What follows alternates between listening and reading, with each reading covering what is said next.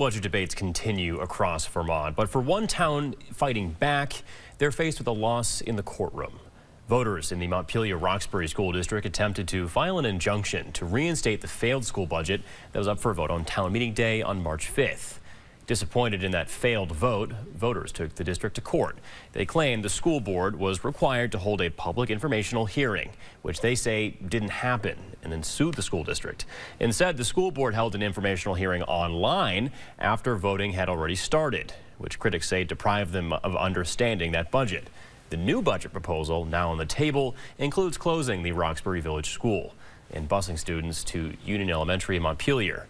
The judge denied the emergency injunction, so the new school budget vote will happen on April 30th.